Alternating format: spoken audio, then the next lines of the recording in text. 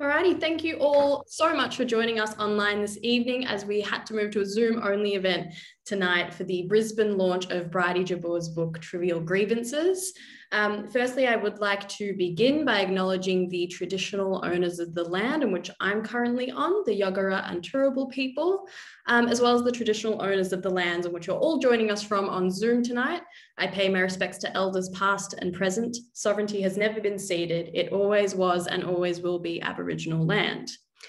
For our audience tonight, you will be muted for the entire session, but you can have your video on.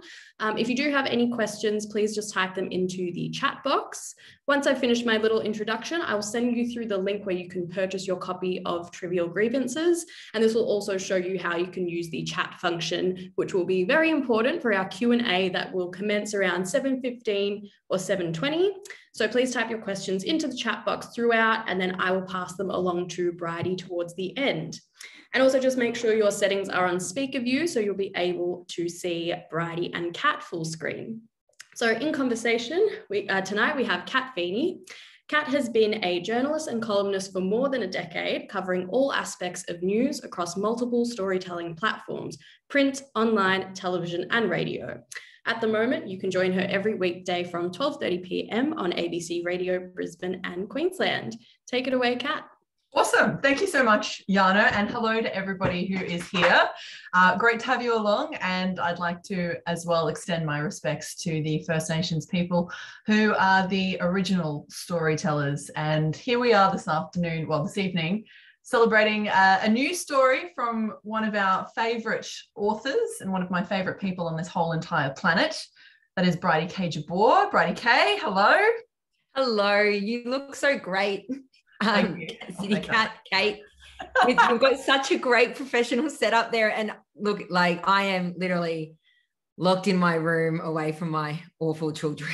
Fortress Bridie in the bedroom, and I'm trying to scope the titles of the books that you have on the bed rest. That's always very interesting. I know I couldn't even put up like good get your product show ones. No, it's just what I want to read next. There's just like an IRA book, stuff like that. It's the usual. So I suppose what's great that I want to get out there up front with everyone here tonight is that Bridie and I have a bit of a relationship that extends to when we first met at the Brisbane Times. And I can't even remember the particular year, but the fact is that I was writing about sex and fashion. Bridie came along writing about news and really clever, interesting pieces. And we became mates. We chuffed along in Brizzy for a while, Bridie, and then you, like just about everybody else, decided to answer the call of the bright lights of the big smoke down in Sydney. So off you went, working with The Guardian, journalism, editing, through the press gallery in Canberra, and a book that we loved, The Way Things Should Be by Bridie Jabour. Here you are with Trivial Grievances, which came out off the back of a really successful essay that you wrote for The Guardian. Just remind us about the point you were trying to make in that essay and how it applies to millennials and what it's got to do with misery, Bridie. Well, it actually came off the back of a dinner in Brisbane, which I am still obviously very fond of after living there for a couple of years. And it was with a group of women that I used to know there, but but there were a couple of dinners I had. It was pretty funny. One of my mates texted me thinking it was her dinner and she got really excited about it. So I think that goes to show how many similar conversations were being had around the time. But basically, I just realized that a lot of my mates in their early 30s were feeling like they'd hit a big slump or a big wall in their life, and they were looking around, and it didn't matter where they were in life, whether some of them had great jobs, some of them were still going between jobs, some of them were already mothers, some of them very, very single. And it wasn't all women, it was men as well. And I even noticed in my mates in the Northern Hemisphere, it just seemed no matter where they were in life, they were looking around and thinking, is this it? Is this the life that I've got? Have I made the right decisions? And what it was a good old-fashioned existential crisis, which can happen at any age. But because I saw so many people having it around 31, I thought, oh, there's probably a piece in this. And it was coming up to Christmas, New Year. in Australia, when we traditionally run some lighter pieces that aren't tied to the news cycle, pieces that are just about life. And I asked another editor, what do you reckon of this idea? Because I can't just commission myself, as much as I would love to make the Guardian opinion section just a list of things that I think. That'd be fine. We'd be fine with that, but anyway. I asked another editor, what do you reckon about this? And she said, yeah, that's a piece, write it. And so I just read it for the quiet Christmas New Year period, which didn't end up being that quiet because the bushfires were on, but it went up on New Year's Eve in the morning, and, very, very quiet time. And so I thought, it's just basically filler for the, like, interesting filler, but filler for the site. I didn't really think much of it after it was published. Woke up the next day, more than 600,000 clicks around the world. Mm-hmm. It was nuts. I had interview requests from New York. I had interview requests from England, people telling me that had been sent around all their group chats overseas, people in Sydney writing to me, people in country North Queensland writing to me. It was like really, really struck a chord, which really shocked me. Like, I thought there was something in the atmosphere. I wasn't making it up, but I didn't realize like how universal this feeling was. And I'd just been shopping around my second novel, and it had been rejected by every single publisher.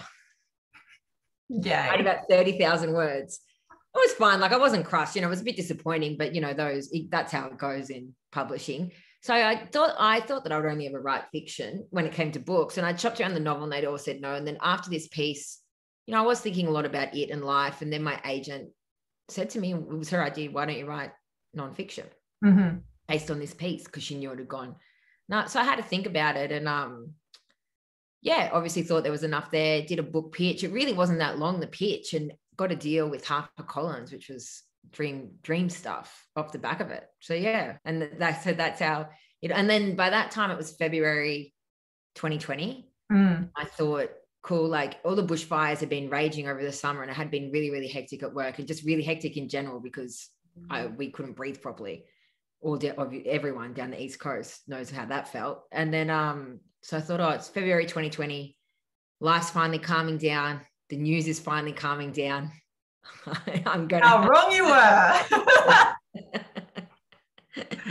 I mean, it's interesting because in the book, I mean, and you do deal with the pandemic, which kind of looms large over us right now, and especially over you, because here you are in Sydney today, where the lockdown has been extended, and this is why we can't enjoy your company here in Brisbane. And I'm kind of wondering whether doing a book launch via Zoom qualifies as a trivial grievance, just quickly. I feel like I'm playing some kind of weird pandemic bingo, because I've had a baby basically in lockdown, and now I've had a book come out in lockdown. So I'm hitting like all those like bigger stories that people have about the things in their life that have been effed up because of the pandemic.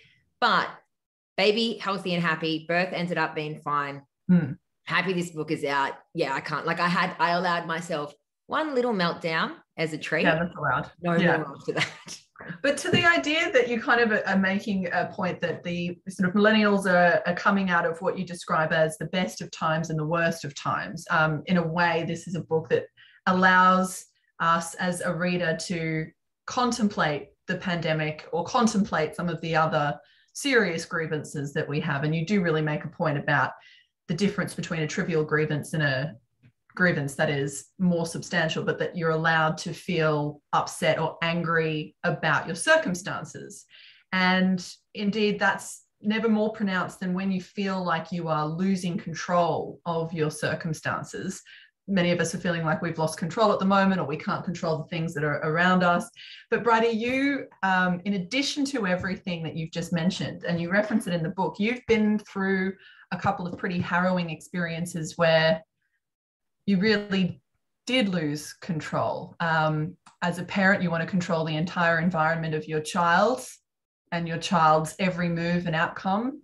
But you had a moment where it was pretty touch and go with your son Hamish, and then I had to text you just last week because you wrote a piece about a car crash that you were in that I didn't even know about. So how has that impacted your perspective, and I guess how do you feel that informs the message of Trivial Grievances? Well, I think so the first brush with mortality, my child's mortality, that I had was the seizure, which I write about in the book, when he was 14 months old. And I really think that that changed me fundamentally as a person, as a mother, certainly, and is an experience that really informs the whole book. And I don't think the book would be the book it became without that seizure. And what happened, he was 14 months old. We were at home. He's had no issues, and he had a seizure. My brother is a nurse, and he was there at the time. And I just froze. And my brother was like, well, actually, I started screaming, Seamus. Seamus, my brother's name. And he ran out of the kitchen and saw him. And he said, call 000. I had to be told. I always thought that I would take better action than that, but he had to tell me to do it. And when I rang 000, Hamish started to turn blue, and my brother had him in like the position that he needed to be in and stuff. And he was yelling at him, Ham, stay with us. Ham, stay with us. And when I heard him yell that, I thought that we were losing him. I thought that, yeah, my kid was dying, and I didn't know why. And it had happened absolutely out of nowhere.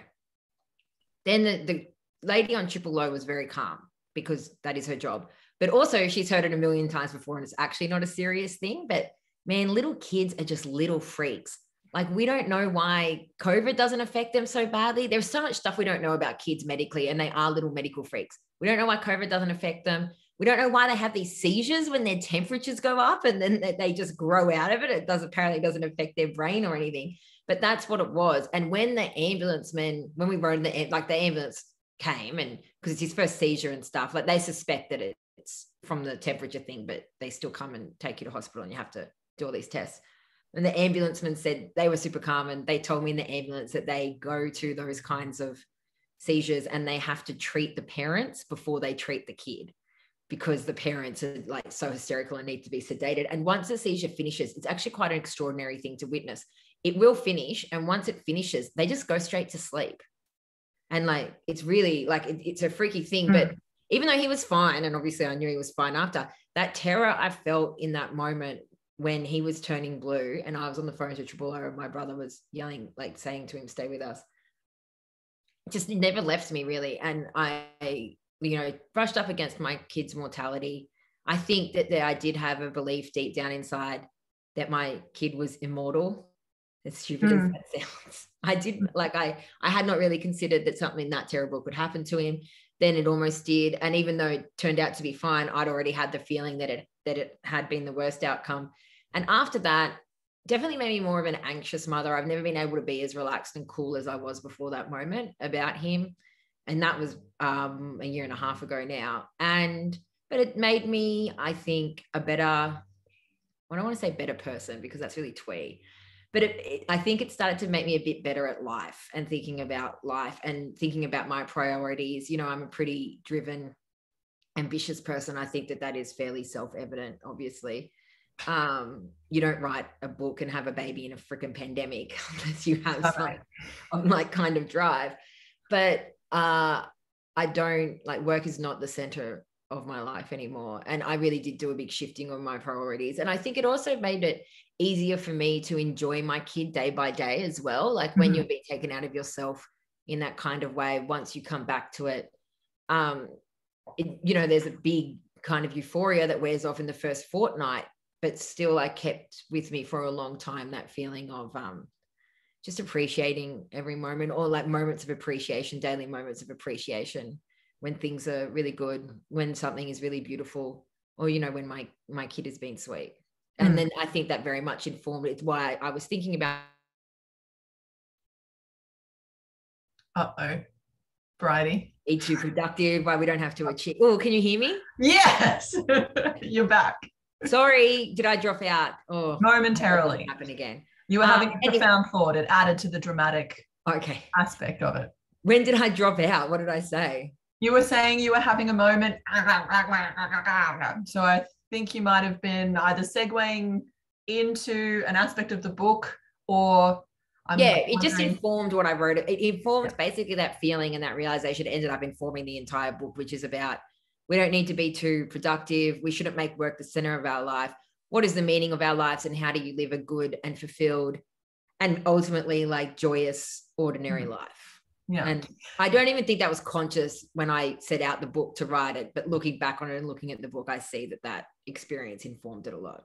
Okay, so just a reminder as well that we'll be taking questions from you for Bridie a little later during the sesh. So making sure that you're keeping a track of some of the things that pop into your brain as they pop into your brain, so you can put them to Bridie at about 7:15.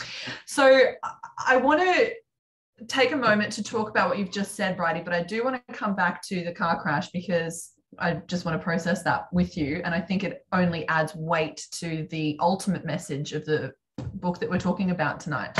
But you sort of said that you had this moment with your son and you realized that work wasn't the center of your world. And you examine that in great detail in the book. Do you feel that millennials have made a mistake, that we've aligned our identities too much with our work? And is that really our fault, given that, you know, we're living in a world where it's so much harder to find an education that our parents had for free, or it's so much harder to get a foot in the property market? So we have to work. So if we've made a mistake of aligning our identity with work, is that really our own fault? No, yeah, I think that a lot of people at our age do get an identity from work. If not an identity, they think that there's something moral about working hard, or there's moral value in work, and that it can make you a better person if you work hard and work all the time and work often. But it is also something that is very much being forced upon us by, you guessed it, capitalism. But don't worry, I'm not going to make it a lecture about that. But there is definitely less of there used to be such a clear demarcation between our work time and our leisure time. And I think there's very few people these days who get to leave work at 4:30, 5 p.m. and not have to take any phone calls, not to have to answer any emails, or not have to be thinking on the weekend about things to set up for their week of work, or even if they manage not to do that stuff, not to be thinking about work and stressing a little bit about work. So I think it's pretty twofold there. People do get their identity from it and think there's more value in it, in working hard. And we've been told that a lot, but also it's just forced upon us because there's no clear line between our work and leisure. And even to the point where a lot of people take the things they enjoy and hobbies and feel a need to make it a side hustle rather than just something they enjoy doing to pass the time. Yeah, it's so interesting. I read that and I thought, how curious. Catholic Bridie talking about Protestant work ethic on the backdrop of capitalism. This is going to be a great conversation.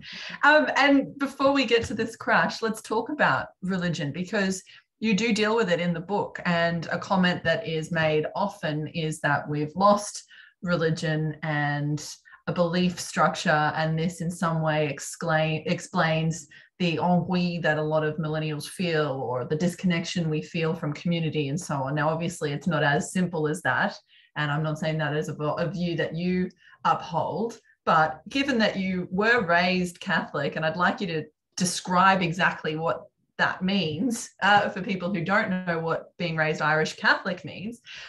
What is your sense of the role that religious belief, whatever the religion, could play or should play in the life of a millennial today? So I think in the book, the way that I describe it, I was raised Irish Catholic by a mother from Derry. And being Irish Catholic as compared to being like Australian Catholic is like a toddler compared to Roger Federer. You know, the toddler really lacks the full body commitment. And that's Australian Catholics to me in general. Whereas my Irish Catholic mother, you know, I went to Mass every single Sunday until I left home. And then often weeks, way more than that. My mother goes to Mass every single day. We used to do decades of the rosary after dinner and on weekly nights. Like, it was a huge, huge part of my life. And, you know, even when I was 18 and because I turned 18 in year 12 when I was still living at home, it still wasn't a conversation about whether I got to go to Mass or not. If I was out partying the night before, I would have to meet my mother at Mass. It didn't matter what state I was in at 9:30 that morning. I was there every morning at 9:30, stinking of ciggies and beer for much of the last half of that year.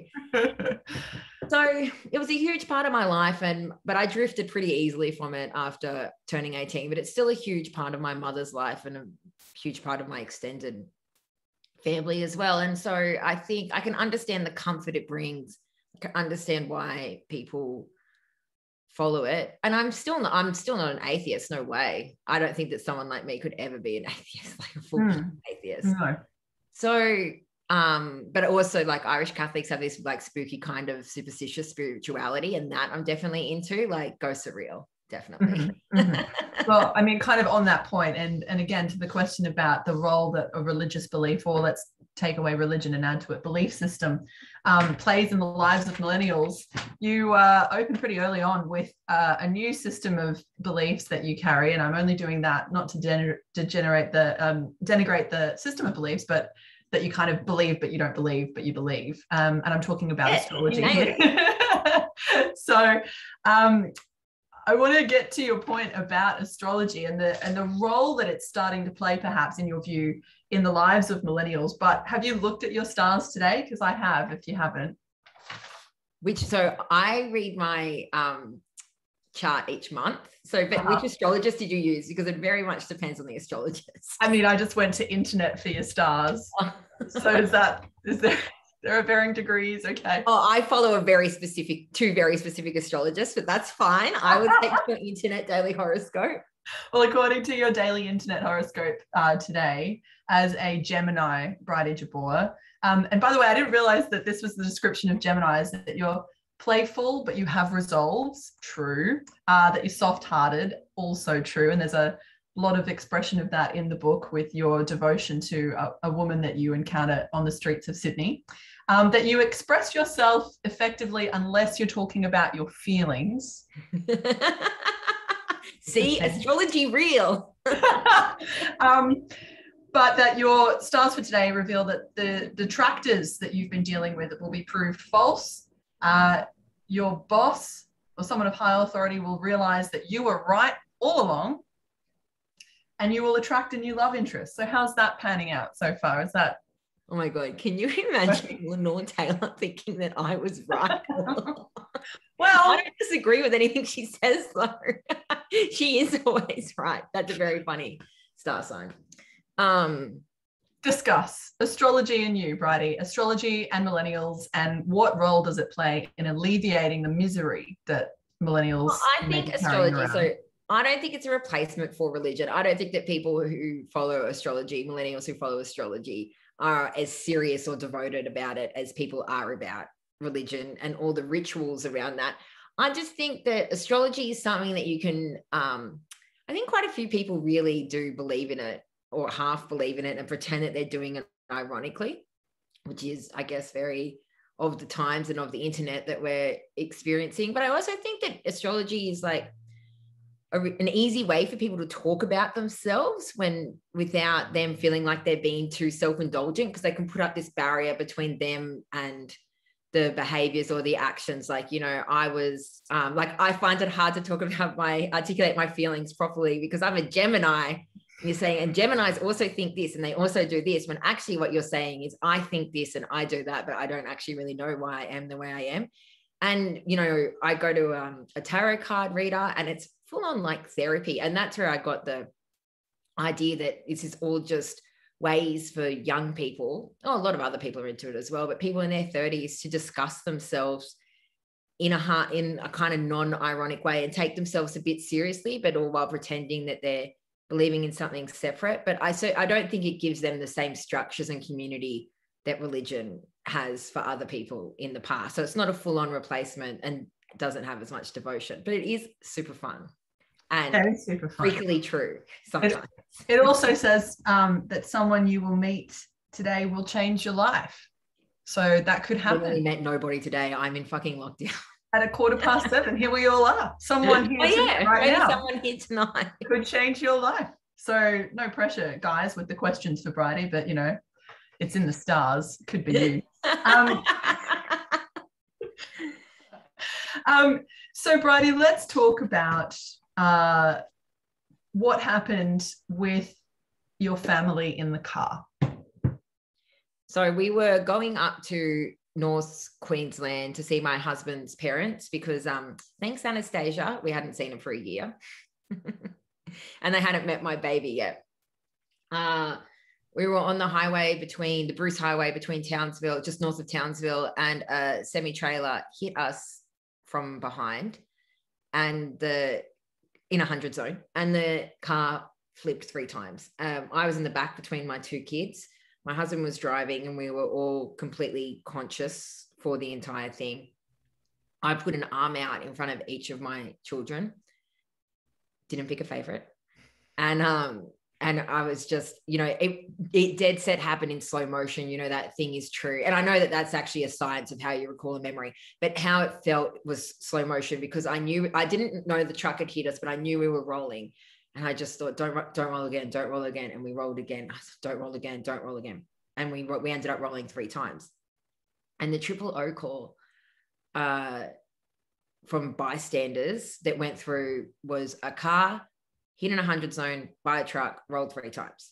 So they dispatched 2 road ambulances and a helicopter, because almost all of the time in a situation like that, at least one, if not all people in the car do not walk away from it. And we all walked away.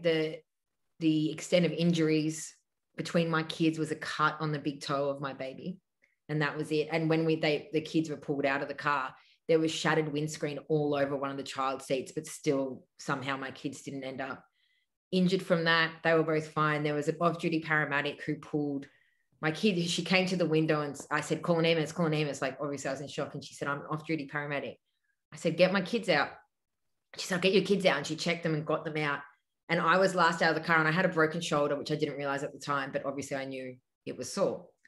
And so I was pulled out of the car because I couldn't climb out myself. I had to cut a baby seat and get me out. And when I got out, I just faced this woman, this off-duty paramedic, and I couldn't look at anything else. And I was like, are my kids okay? She said, they're okay. I said, are my kids okay? She said, they're okay. And I just asked her just over and over again. I just could not believe it. And she's like, they're right there. She was obviously really patient about it, but it was just crazy. And then we were taken. And when the road ambos got there, they couldn't believe it, that how, we all had to get taken to hospital for some x-rays and observations because of the seriousness of the accident, but they couldn't believe already that we were all conscious and seemed fine.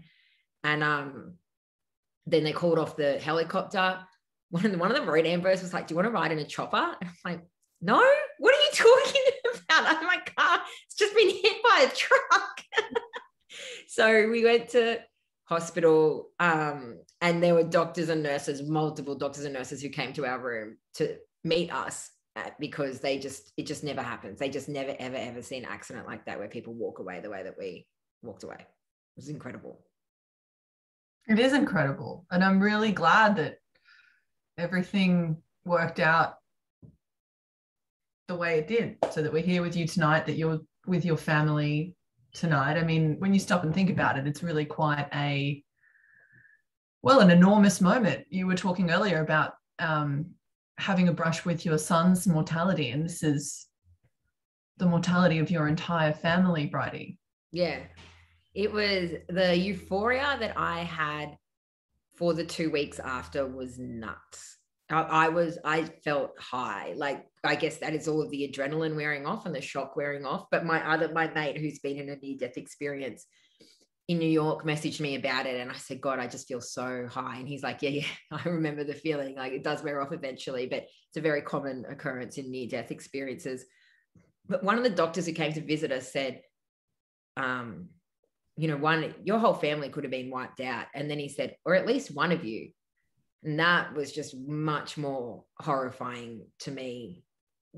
Thinking of one of us going rather than just all of us, because I don't care if I'm dead. If I died, I wouldn't care because I'd be dead, but it's losing someone else in the family. Yeah. My whole life could have been over as I know it. And then somehow we all just walked away. All I had was a broken shoulder. Family is a really big part of your life and a big aspect in the book. And it's something that you deal with in relation to the broader idea of misery and millennials.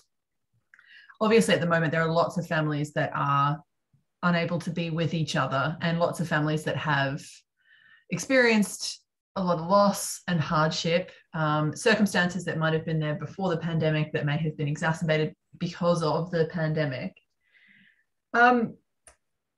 You talk a lot about how your own identity may be defined or influenced or shaped by your family. I'm wondering if you could perhaps expand on that a little bit, and especially the point about how maybe it's the way your siblings relate to you rather than the way you were parented that could influence your identity and therefore the shape of your life and trajectory. And do you have a favorite sibling, Bridie? Everyone has a favorite, but it's not set in stone. It changes all the time. And my siblings and I are so blatant about our favorites. We rank each other and let each other know. It keeps us on our toes. Very I want to subscribe to that newsletter. Yeah, go on. Very healthy, I'm sure. My mum, she has like these coasters of us with each of our faces on them, and she fully stacks them in the order of which one's her favorite to her least favorite of the moment. And so you could go to her house and then someone would text me, like one of my sisters would text me and be like, what have you done? You're at the bottom of the stack. And I'll be like, oh, we had a fight 2 weeks ago and I haven't called her since. And then when my son was born, Hamish, she put the coasters in a cupboard because she was so done with her own kids and then favorites. And Hamish just took the number one position, then Daylight, then the rest of us. Anyway, so yeah, that's how my family is about favorites. I would say my favorite at the moment might be. Oh, you're actually answering the question. I was just, that was a joke. It's probably my middle sister. Okay. I just feel close to her at the moment. But yeah, in the book, I make the point, or I write about how I think the borders of my life are very made up with my relationships with other people and my relationships to other people. Mm-hmm. My family, my husband, my kids, my siblings, my friends, my extended family of cousins, even some of my colleagues, I would have super close relationships with them. I've always loved people. And I think that it is one of the reasons that I am, a pretty content person overall, with some, I like to think, perspective some of the time. And I don't get too carried away with myself or, thinking too much about myself, I think. And I think it's because of all those relationships. But yeah, I wrote this essay. It's one of my favorite essays in the book about whether, does the way you were parented matter when you have siblings, or is it your siblings that influence the person that you are and shape the person that you are? Because there's a huge amount of literature, as any parent, or especially any millennial parent knows, there's a huge amount of literature out there on how best to parent your kids and raise your kids so they become, good, empathetic, loving, secure, productive, probably as well. People are hoping, although I don't care if my own kids are productive members of society. But there's not that much around there. So it puts a lot of, obviously, emphasis on the parents, a lot of blame at times on the parents. And I've always thought, I feel so much more influenced by my siblings and my relationship with them. There's 4 of us. I'm the eldest. There's 6 years between me and the youngest. So it's just like bam, bam, bam, all of us. We've basically known each other our entire lives for as long as we can remember. I remember a little bit before my youngest sister was born, but not much. And I think that the way that we interacted with each other and built relationships with each other and fought with each other, conflict resolution, I think it's hugely informed the person I am and how much I was able to boss them around. And they did what I said. I probably built a lot of my confidence from that. And when I started looking at the research in it, it's not a very well-researched area, but the studies do show that I am onto something there and that your sibling can definitely be a big influence on you. So yeah, it was something that I'd been wanting to explore for ages, and it's been great because even though my book has only been out for a week, it's felt like a month because it's lockdown. It's been out for a week. I've already had a few of my mates messaging me specifically about that essay and that chapter. So that's been great that it's been something that people have noticed as well. Well, I guess my response to it, and this will not come as a surprise to you as a friend, was, well, I have one sister and you and I have very different childhood experiences. And I'm the parent of an only child. You're a mother of 2. And when we look at family size in Australia, the number of children is reducing. So I'm wondering what you think that might mean for future generations if there are more children in Australia now being born without siblings. I know, it's a good question. I don't think it's a negative thing not to have siblings, but I do think that even only children are going to be influenced by more than their parents. I think you form really close friendships, or like if you're lucky, you have cousins as well. So, because I think the broader point of my essay was like, it goes so much beyond the way that you were parented. And that was the finding of the studies as well, was that people have the same parents. And they found that parents usually parent their kids really similar. But you can't really control who their classmates are, who they end up hanging out with, and all those different kinds of environmental factors. So I don't think it's a negative, but I certainly just think that in these smaller families, they find different people to be influenced by. So I've got to make sure that my kids' friends are super cool. I don't care. Pressure. One or the other. Yeah, that's all right. Your kids can play with my kid. It's fine. That's cool. Yes, exactly. So then you also included a chapter about, well, two actually, about children, the argument for and the argument against. Why was it important for you to include that in the book, Bridie? I guess that my kids are just something that I think a lot about. And the book was very much a series of things that have been on my mind in the past few years. And so I did one that is reasons to have children, and then another which was reasons not to have children. Because I certainly didn't want to, even though I obviously chose to have them myself, I certainly didn't want to paint it as the best option for everyone, because it's not the best option for everyone. And so the reasons to have children is very much written from my perspective and my experiences. And reasons not to have children, well, I had to interview a lot of people for that and find out their reasons. And it was so interesting, I thought, because certainly before I started that, I thought that the main reasons people didn't have children were like moral reasons, I guess, like them saying that they're bad for the planet, or the environmental reasons, or we're overpopulated anyway, or sometimes they can't afford it, which didn't turn out to be the facts at all. Like the reasons that most, and I interviewed demographers for this as well, the reasons that most people who don't have children who choose it is simply because they don't want to have children, which was really interesting to me and really interesting to explore in my interviews with those people. But I included those chapters as well, because it's pretty much one of the biggest decisions you'll ever make in life. Your life is going to be hugely different if you have children, completely transformed. And your life is going to be hugely different if you don't have children as well. It's like one of those few decisions where it really matters which option you take. You can't just like ignore it or flake out of it. So it's always a fascinating discussion to me.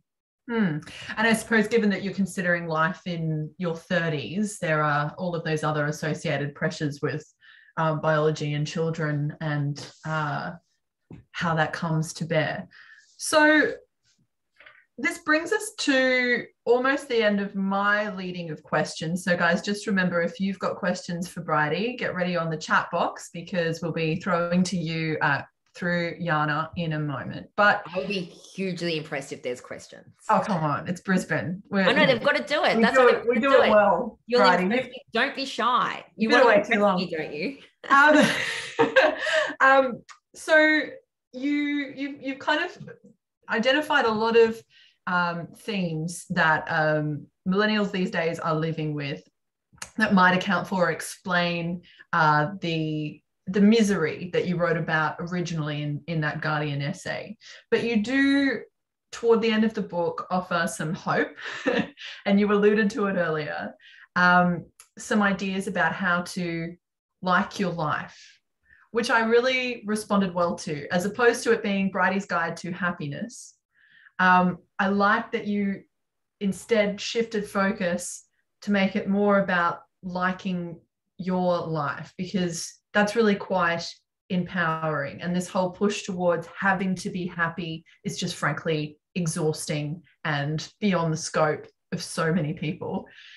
Why did you decide to focus that chapter more about liking your life rather than being happy? Well, because I don't have advice for people on how to be happy. Like that would be pretending that I have all of the answers, which I definitely do not. You are a happy and content person. I am a happy and content person, but I can't tell people, but I'm happy and content because of specific circumstances in my life, because I have like my specific sun, singular. Which one is the one that makes me happy? No, because I have my specific children and my specific partner, and you can't have my specific parents, and I feel like those things are such a huge part of my happiness and general contentness. So I don't feel like I have any sound advice for a guide to happiness, but I think that I could help people try to, I guess, find the joy in their ordinary lives. And I've got a very ordinary life as well, and there's so much joy in it. So I think that if you can look for those small joys, sometimes even make them daily joys, and I think it can be hugely transformative.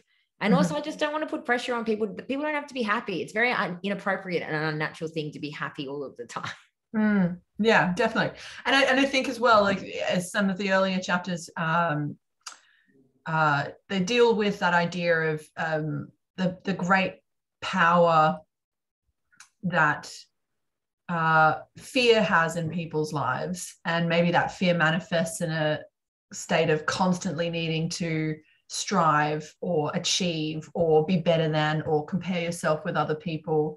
So you make all of this excellent all of these excellent points about calming down, chilling out, look for the simple joys. But then you say you're happy to be addicted to your phone. And a lot of people would say that Instagram, spending time on phones, looking at all the pretty pictures, that only fuels a sense of unhappiness. Yeah, I don't agree with that. Yeah. So come on, spell it out. Go. I just look, I think that it's become a very lazy way for it to be covered by the media. And I think that social media can definitely exacerbate people's unhappiness and dissatisfaction with their own lives. But I don't think it's the beginning of their unhappiness or the beginning of their dissatisfaction with their lives. I also think that if by the time you get to your 30s and you look at social media and think that it's real and honest, you haven't been paying much attention. And so I just enjoy all the good bits on my phone. And also I think when studies come out saying phone use like causes depression and the world is ending because of it, it's always really interesting to me that it just says phone use and never actually what you're doing on your phone, because I think that it's very different to be watching conspiracy theories on YouTube is very different to reading, well, maybe it's not that different to reading long form on the New York Times. But it's different. Like it's different to reading really interesting long magazine articles. It's different to chatting to your friends all the time in group chats.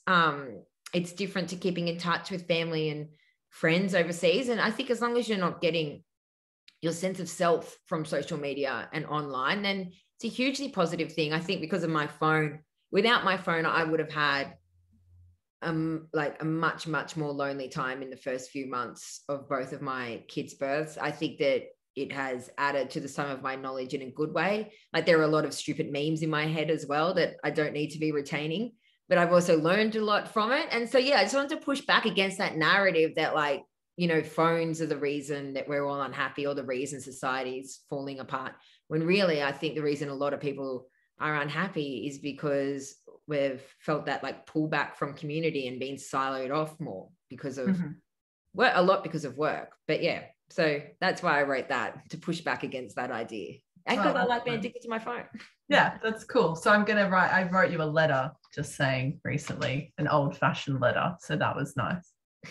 Yeah, it was gorgeous. Yeah, it was gorgeous. But I can't write you a letter back because my writing is a freaking preschool scrawl. And you're so beautiful. Your penmanship is so beautiful. It's humiliating to me to read.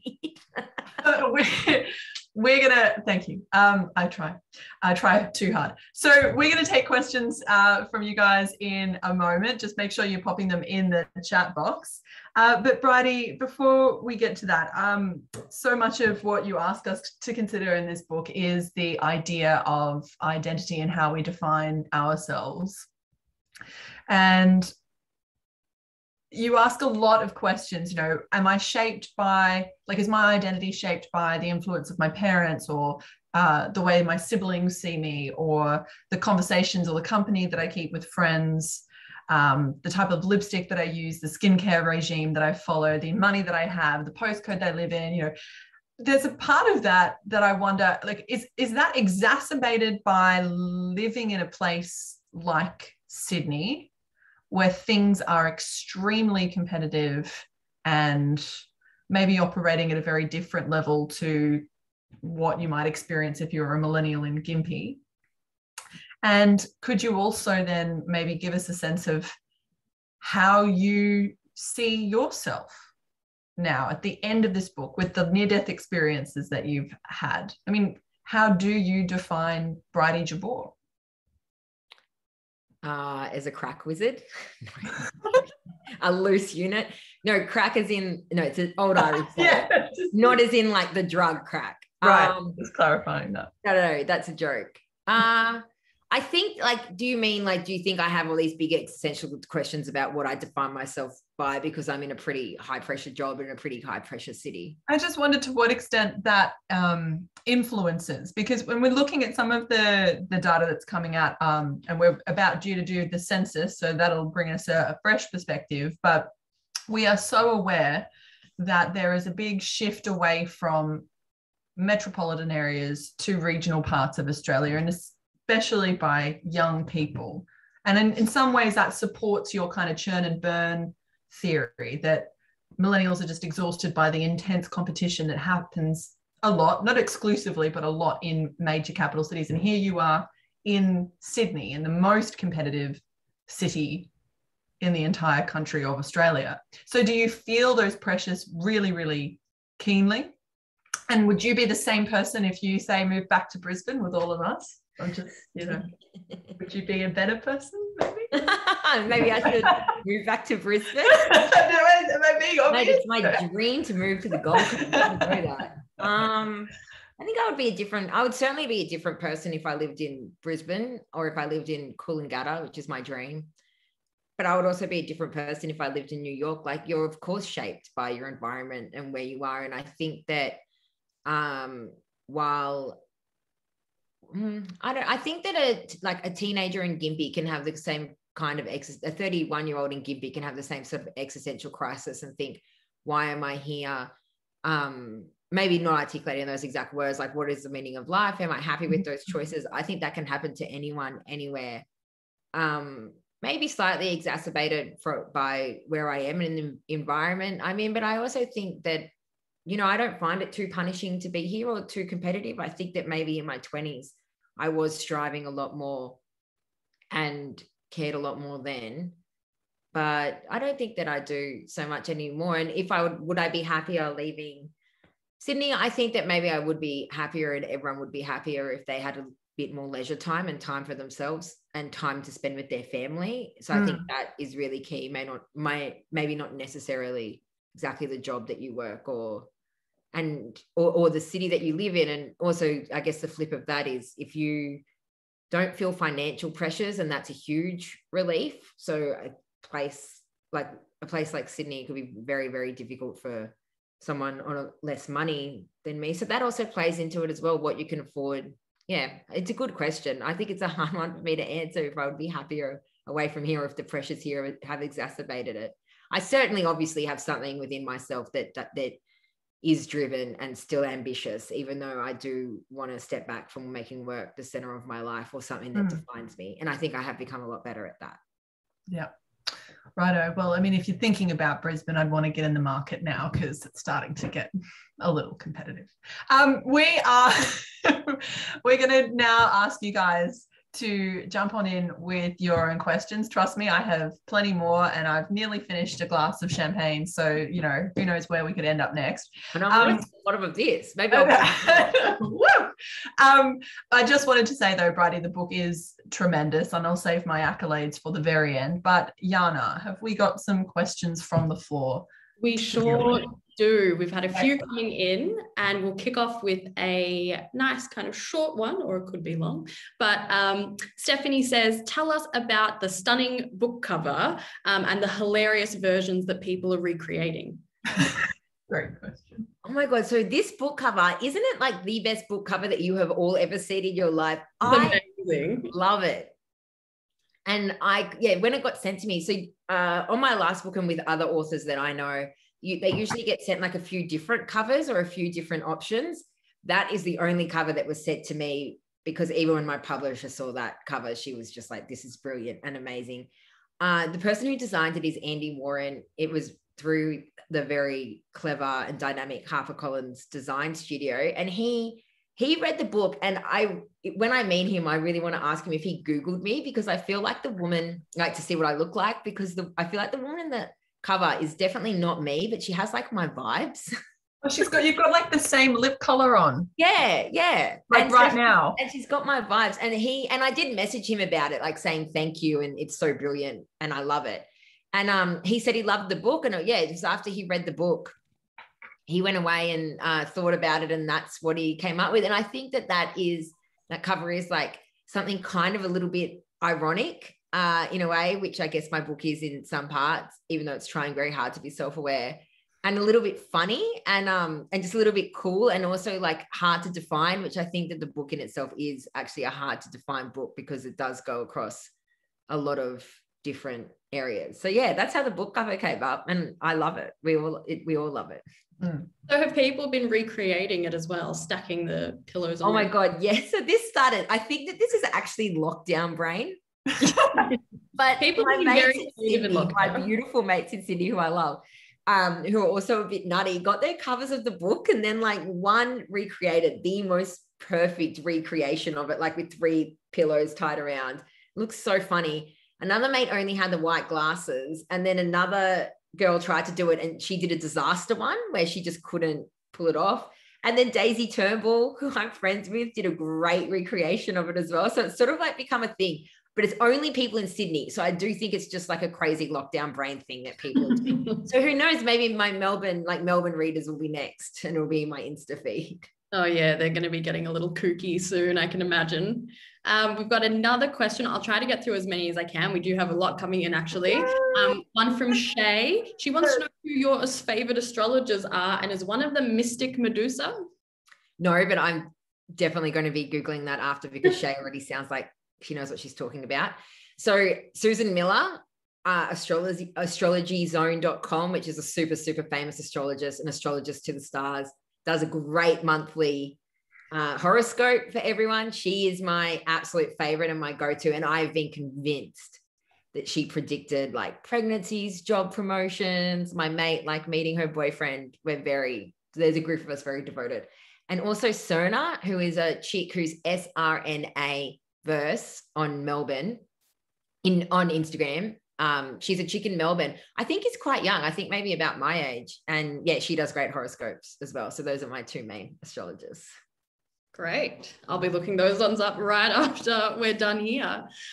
We've got a question coming in from Steph. She says, Bridie, I love the book, especially the chapters on not letting work define you. One thing I was left thinking about afterwards was how much pressure there is to be happy, how we're failing if we're not happy. Our parents and grandparents' generations had a lot of extended tough periods, which are often the moments they talk about the most. I wonder why we're so unwilling to accept unhappiness, and what you think about how moments of unhappiness build a life. Yeah, I think that moments of unhappiness are completely essential to life, because if you were happy all of the time, it would be a very unnatural thing, and you would never change anything about your life.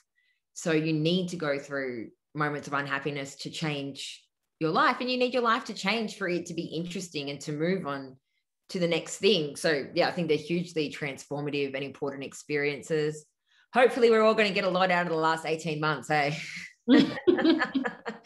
But what was the other part of that question? Oh, why are we so unwilling to accept unhappiness? I think that we sometimes, especially in your early 30s, speaking of grandparents and parents, you can look back on them and think that they were in very different stages of life to what we are in, and were able to have a stable job and have families. It seems like it was easier for them back then. They had their families, they had their stable jobs, and they were able to get housing. And I think that if you get to your early 30s, I think you can feel a little bit like you're being left behind, or you're falling behind, or not living up to what your parents and grandparents were able to do, and maybe took a bit for granted. So I don't think that we're that bad at accepting unhappiness, but I think that we're maybe just a bit confused as to why we're like this at this age and at this stage. Yeah. And I think what you were saying about being content and then being happy, I think there's the pressure to be happy all the time, but I think it's more being content to be kind of the base level. Yeah.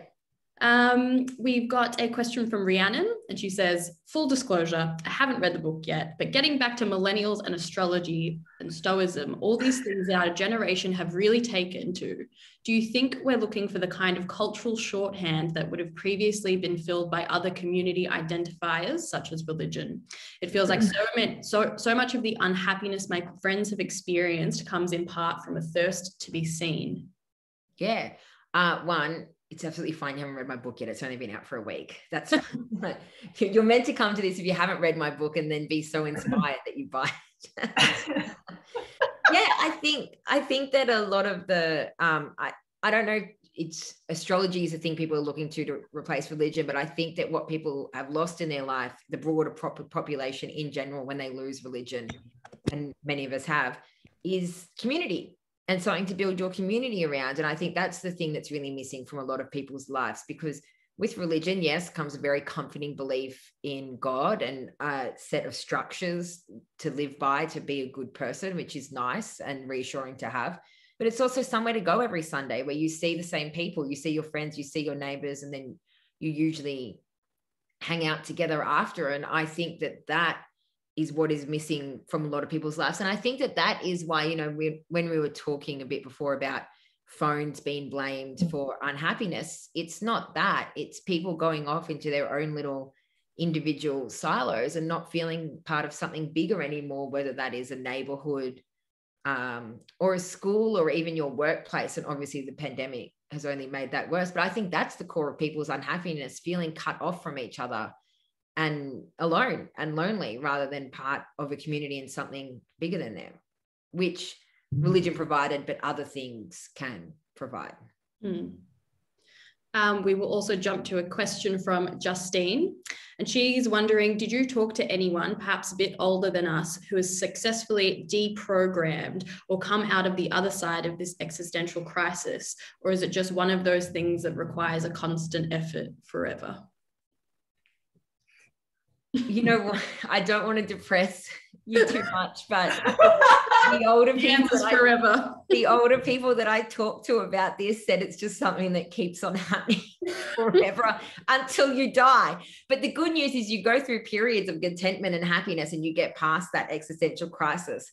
But then, yeah, a new one looms on the horizon. And a woman in her 50s, an incredibly successful woman in her 50s, who I know a little bit, messaged me after reading a bit of the book, and she said, your book is so right. She's like, that's exactly how I felt at 31. I had a huge panic about all my responsibilities.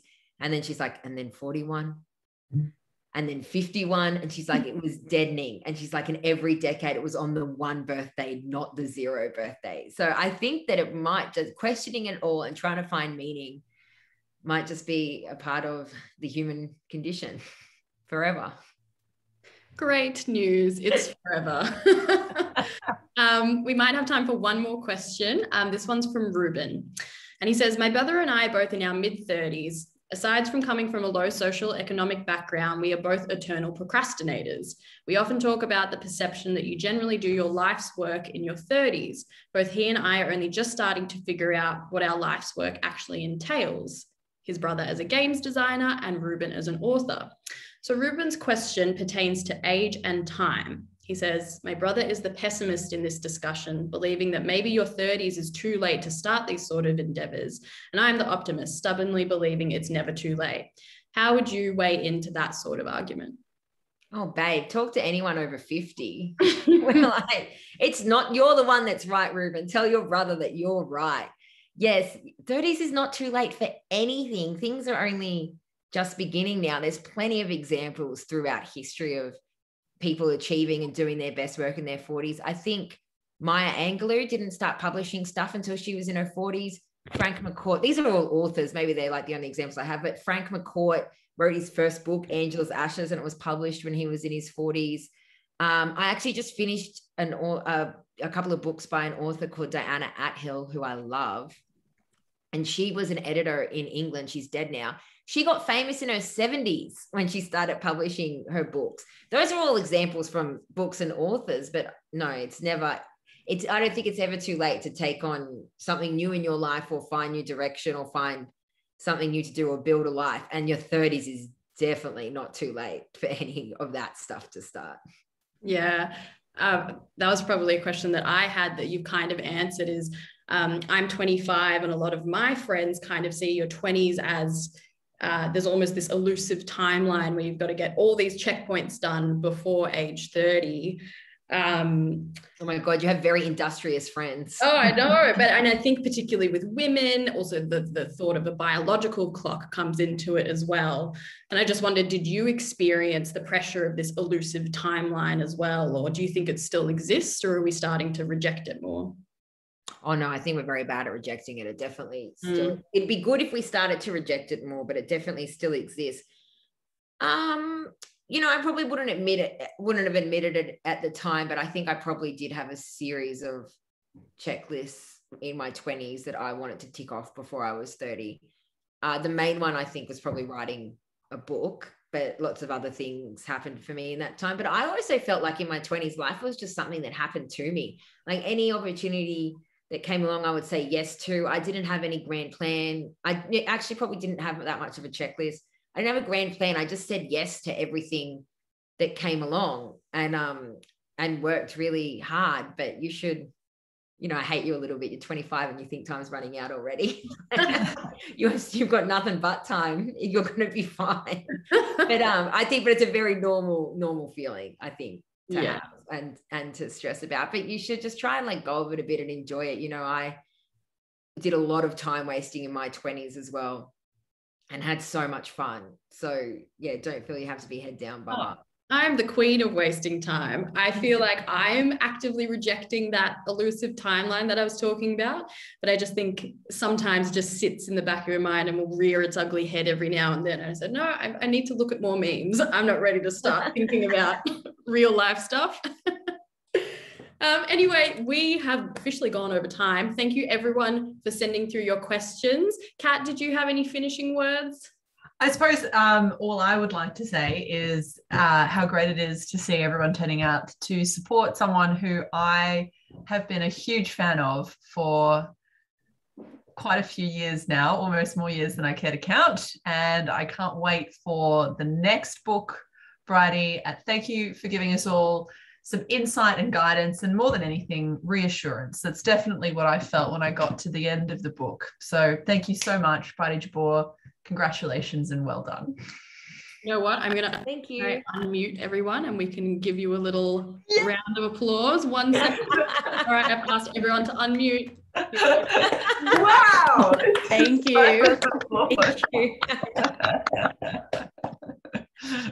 Alrighty. Thank you everyone for joining again. Remember, you can purchase Trivial Grievances at Avid Reader, or please support a local New South Wales bookstore as they continue through a very, very difficult lockdown. All right. Thanks, Kat. Thanks, Bridie. Thanks, Kat. Bye, everyone. Bye.